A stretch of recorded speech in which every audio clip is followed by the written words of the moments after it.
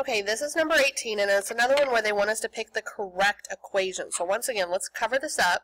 It says we're buying some stuff. He wants to make a profit, $75 profit on the sales, and a $30 profit on the sales of each cordless phone. The store wants to make a profit of at least this much total from its sales.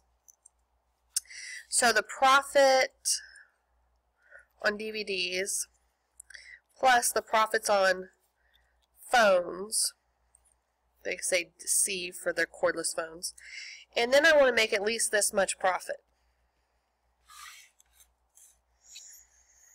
Well, if I want to make at least this much profit, we have to think through this again. How much I'm making on each one of these, do I want it to be more than this or less? Well, if I want to make at least this much, I'm going to be happy if it's this much or if it's more than this much. So I want this number over here to be greater than or equal to. Remember, less than is this one that sort of looks like an L. This one that would be a backwards L, that's the greater. So this, I need the greater than or equal, because I'm okay with this, or something bigger. So I need this sign right here. So let's look at which ones of our answer choices have the correct sign in it. This is less, less than or equal, greater than, but greater than or equal is just that choice right there.